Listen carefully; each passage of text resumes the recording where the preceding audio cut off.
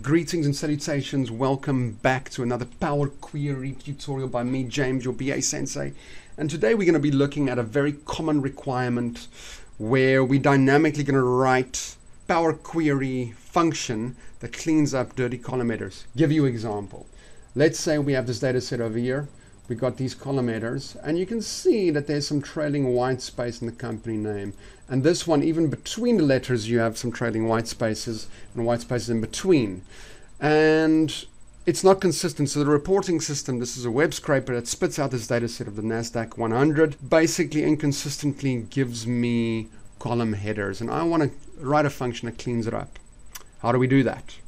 First of all, let's pull it into Power Query. All right, so now we're sitting with this original here.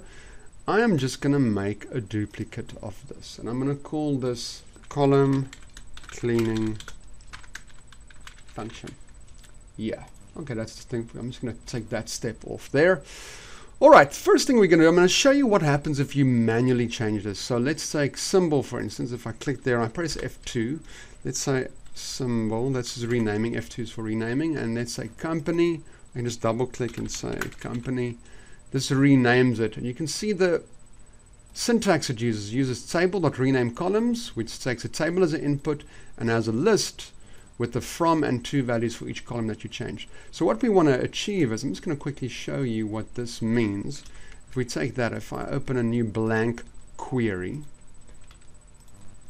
and I paste that in there, you can see that we have a list of lists. So each one of these items represent the original column name, the old one, and then the new one it should be renamed to. So our aim is to reach a list. Our function should basically create a list of the old column and the new column name, and then we need to pass it through to the Table.RenameColumns function.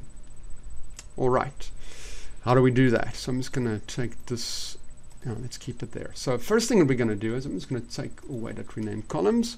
I am now going to say transform and use headers as first row. That's going to demote the column headers. Wonderful, wonderful. Next thing that I'm going to do, so now you actually know that that's actually part of the very first data set there. I'm going to not do the change type. I want to convert this very first row into a record. How do we do that? I've showed you guys before how records work. Each row in this data set is a record. Okay, so this is record 0, this is record 1, 2, 3. You can see if I press there, if I press 1, it shows me all the records. This is actually record 0. So what I need to do, if I want to refer to record 0, I just curly brackets, say 0. This will give me record 0. If I did record 1, it would give me record 1, but I want record 0 because that's where the column headers are at. All right, next thing that I'm going to do is I'm going to take this record. I can just click on convert into table, but what I want to show you is how to do it. We can say record to table. We're going to convert this to a table, which basically means now we got that record is converted, that very first line is converted to a table. And I'm just going to rename this to dirty column name. And what I'm going to do is I'm going to add a new column. We're going to call this the clean column name. And in here, I'm going to use all my functions to clean this data set up. So the first thing I know, I'm going to use text.trim to trim out the dirty column name.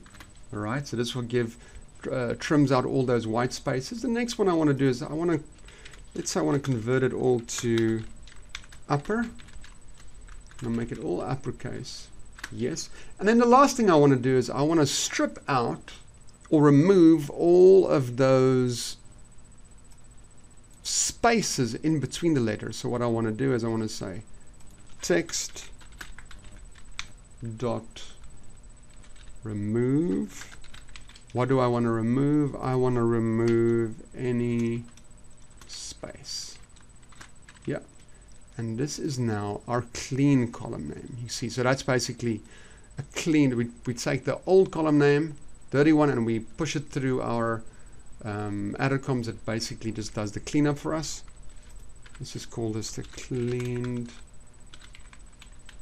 columns. That's wonderful. So now we wanted to create this pair over here. If we look back what the old column is, a list of lists, what the old column is and what the new column is as a list. So what we can do here is we can add a new column, say add a custom column. Let's call this list, dirty clean list. Okay, so what we're going to do is curly brackets because I want to create a list, and I'm going to say take the dirty column and then comma the clean column. What this is going to do is going to create a list column. So here we have that pair. So you can see where symbol is now old value to new value. All right. What I'm going to do next is I want to only have this table. So I'm going to say square bracket, and I'm just going to give it the name of this last step, which is dirty clean list. I'm just going to put it in there. And that's going to give me just the hardcore list. It's going to convert this whole query into a list query.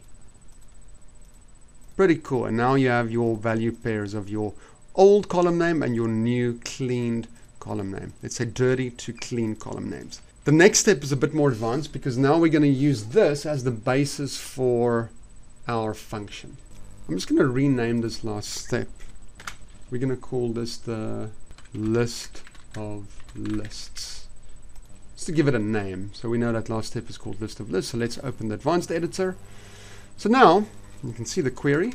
What we want to do is we want to feed all of that in. So this list of lists, this pair, into this table rename columns function, because the first thing we need to give is we need to give it a table, and then we want to give it the list of lists, that the dirty value to the clean value. So what do we do here? We're going to now do some variables. Okay, so first of all, we need to read a table in as a variable. So we're going to say dirty table as an input, as a table, all right, and we want to return it as a table, and the syntax for mQuery is a little arrow like that to start a query. And we want to take this dirty table and stick it in. We want to take this hard-coded Excel workbook over here and take that out, because essentially this code produces that list of lists. Yeah, right. So our function, what we want to do is we want to create the cleaned, I'm just going to give it a variable name, cleaned column names. We're going to use Table.RenameColumns. And you can see the first argument there, if we look back, is the table. So we need to first give it this dirty table as an input. Yes. Okay. And then we need to feed this query, the results of this list of lists, into there. So let's give this query a name. So let's call this the cleaning list of lists. I'm going to say equal. So this is basically encapsulated as one thing. All right. So I want to let this, I want to feed it that list of lists there, because this will give me the old, the dirty, and the clean. But you can see there's still some syntax error here. This is now essentially an inner query, and this is now the outer query. So what we need to do is we need to also, I'm going to quickly indent this. We need to wrap it into outer query. We need to say let, yes, okay, and we're going to end this with a comma, yeah, and then we're going to end this one, we're going to say in, and we're going to end it with clean column names. So now what we have here is we have a inner query that basically creates a list of the dirty value to the clean value, and then we feed that and the table coming in into the table rename. So let's take that out. Rename columns, the dirty table, and then its list of lists, and then it's going to come out with a clean list of names. So let's say done. So now we got a nice function set up, and I'm going to send it. You see this original table with the symbols and all of that stuff. I'm going to send it that table as an input, right? And I'm going to invoke it. And you can see now all those columns are nicely cleaned. But let me also take another. I want to show you it's not hard-coded only for this one data set. Let's say we have this ratings data set over here, and I want to push. You can see this rating data set is also quite dirty. So what I want to do is I want to push this data set. It's a completely different data set through that same column cleaning function. How do we do that? I'm just going to pull this into Power Query.